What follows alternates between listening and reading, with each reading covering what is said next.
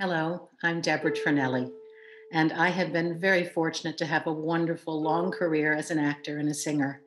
I know firsthand the amazing work that the Actors Fund does, and I just personally want to thank all of the BraveHearts for their care, their service, and giving of their time and amazing talents to this evening and to our community.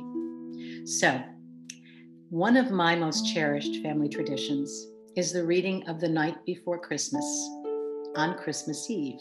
This is the actual copy, thanks Mom for the loan, of the book that my father used to read to us. We would all get in our pajamas and sit on the couch, and right before we climbed into bed, my dad would read to us. He continued that tradition with his two beautiful granddaughters, and after his passing, my brother continued with his daughters, and now we have the exciting news of continuing the tradition to another generation with the arrival of my great-nephew Jackson. So, in loving memory and honor of my father, The Night Before Christmas. A Visit from St. Nicholas by Clement Clarke Moore. 'Twas the night before Christmas, when all through the house not a creature was stirring, not even a mouse. The stockings were hung by the chimney with care, in hopes that St. Nicholas soon would be there. The children were nestled all snug in their beds, while visions of sugar-plums danced in their heads. And Mamma in her kerchief and I in my cap had just settled our brains for a long winter's nap. When out on the lawn there arose such a clatter, I sprang from my bed to see what was the matter. Away to the window I flew like a flash, tore open the shutters, and threw up the sash. The moon on the breast of the new-fallen snow gave a luster of midday to objects below, when what to my wondering eyes did appear but a miniature sleigh and 8 tiny reindeer, with a little old driver so lively and quick I knew in a moment he must be Saint Nick. More rapid than eagles his coursers they came, and he whistled and shouted and called them by name.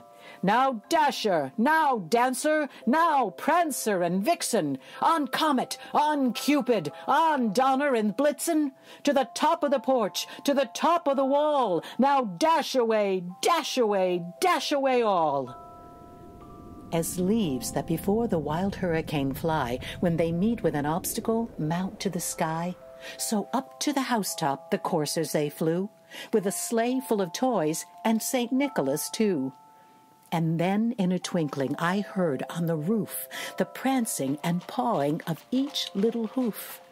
As I drew in my head and was turning around, down the chimney St. Nicholas came with a bound. He was dressed all in fur from his head to his foot, and his clothes were all tarnished with ashes and soot. A bundle of toys he had flung on his back, and he looked like a peddler just opening his pack. His eyes, how they twinkled! His dimples, how merry! His cheeks were like roses, his nose like a cherry. His droll little mouth was drawn up like a bow, and the beard on his chin was as white as the snow. The stump of a pipe he held tight in his teeth, and the smoke it encircled his head like a wreath.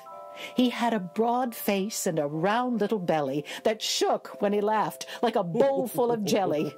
He was chubby and plump, a right jolly old elf, and I laughed when I saw him in spite of myself.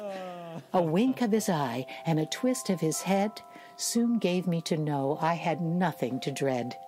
He spoke not a word, but went straight to his work and filled all the stockings, then turned with a jerk, and laying his finger aside of his nose and giving a nod, up the chimney he rose.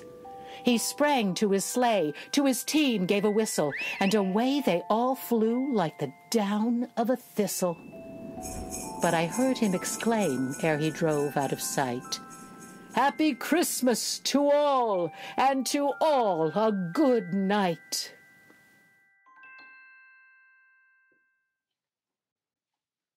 From my home to yours, happy holidays and have a very, very Merry Christmas.